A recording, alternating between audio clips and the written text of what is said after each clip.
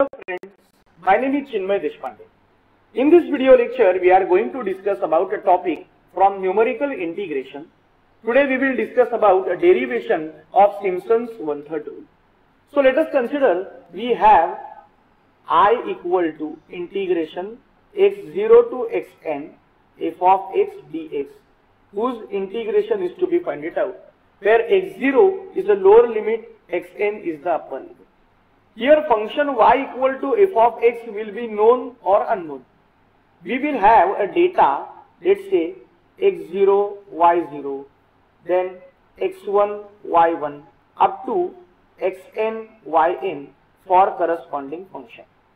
And the state size here h will be equal to x1 minus x0. All the data which is placed here, it will be equally spaced data. That is, distance between each value of a x is the same. So let us draw a graph here. Let's say this will be your x-axis, this will be your y-axis. Now if you see, whatever this curve we have drawn, this curve is nothing but an actual curve. So it is shown by arrow here. This will be actual curve.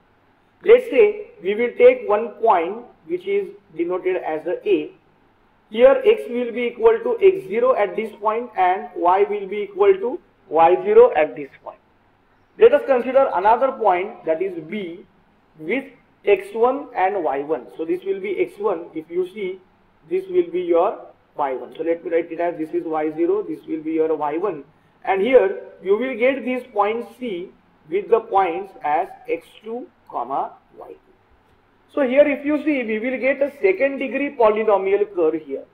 That the curve is approximated by the parabola.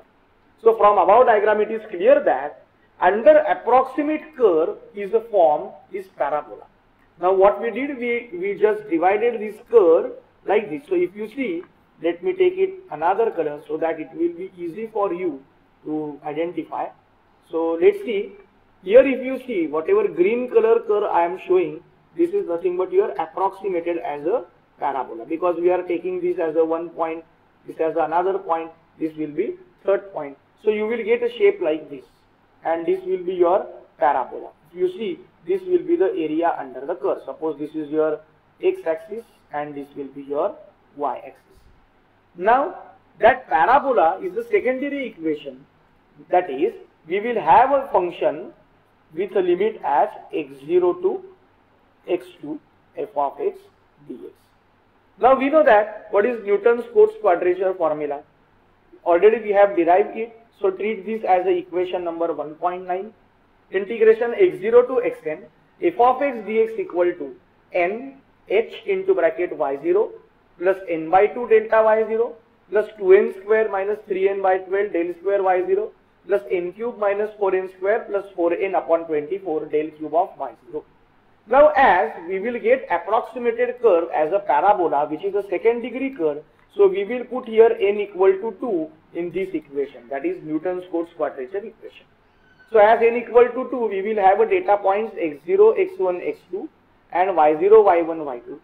Now how to find it out delta y0? It will be y1 minus y0. How to find it out delta y1? It will be y2 minus y1. Already we have gone through in a interpolation. And how to find it out delta square y0? It will be delta y1 minus delta y0. Now from the table it is observed that delta cube of y0, delta raised to 4 y0 and whatever upper terms, it will be 0.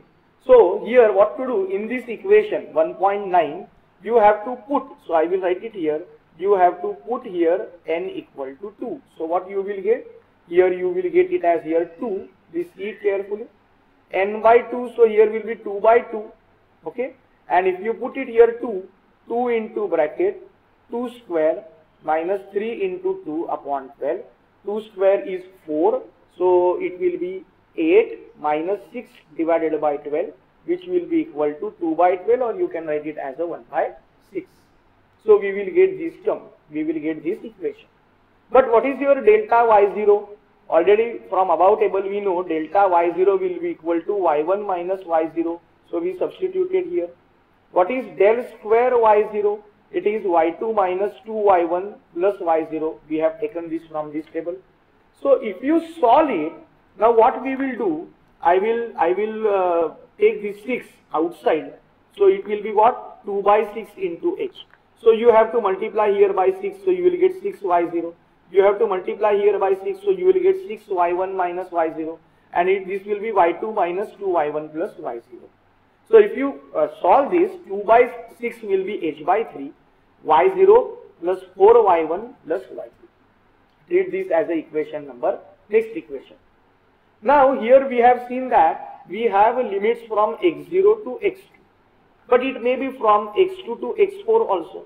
So if we have x0 to x2, how we have written here? It will be y0, 4 into y1 and y2. So similarly, from x2 to x4, how we can write? If here is the x0, we have written here y0. So if here is the x2, we have to write here y2. Next will be y3, which will be multiplied by 4, and upper limit is y4. Upper limit is x4, but corresponding y value will be y4.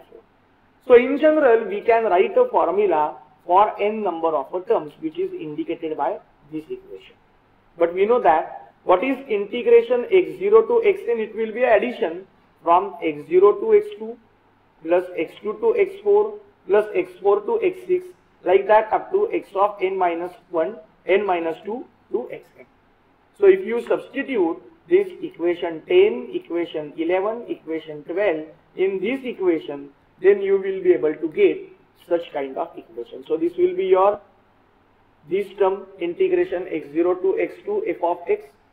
This will be your this term integration x2 to x4 f of x, and this will be your this term, that is integration x of n minus 2 to xn.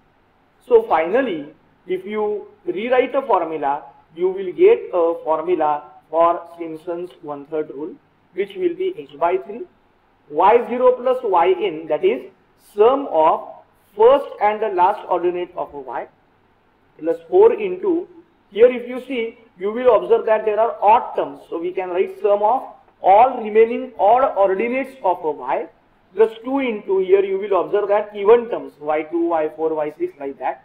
So plus 2 into sum of all remaining even ordinates of a y. Now while using this formula, the given interval of an integration must be divided into even number of subintervals. This is very important, because here if you see, the area is divided into 2 subintervals at a time. Now how we can remember it? We can remember it h by 3 into bracket h, x is nothing but extreme ordinates, that is y0 plus yn, plus 4 into odd terms, that is remaining odd ordinates of a y, that is 4 into y1 plus y3 up to whatever it may be, and plus 2 into e means even terms, that is sum of all remaining even ordinates of a y. So it will be 2 into y2 plus y4, whatever it may be the next step. Now what is the method with the help of which you can solve a problem of Simpson's 1/3? So write a given function, write a number of intervals if it is given, and if the data is given in the form of ordinate, then we will be able to find it out. N will be equal to ordinate minus 1. If you know the value of n, then we will be able to find it out value of h, which is xn minus x0 divided by n. Sometimes in the problem h might be given, so in that case you will be able to find it out n, that is number of interval, as xn minus x0 divided by h. H is the step size, n is the number of interval. So based on function, whatever it will be your function, y equal to f of x, you put there x equal to x0, you will get answer of y0. You put in a function x equal to x1, you will get answer y equal to y1. Likewise, you have to do up to xn and yn. Then as y up to xn and yn, because lower limit starts from x0 and upper limit ends at xn. After that, use a Simpson's 1/3 formula for getting the answer. So always the question might be asked in a theory examination, derive the expression for Simpson's 1/3 rule used for a numerical integration. So in that case, you have to draw this graph also and whatever steps we discussed here. Thank you for watching this video.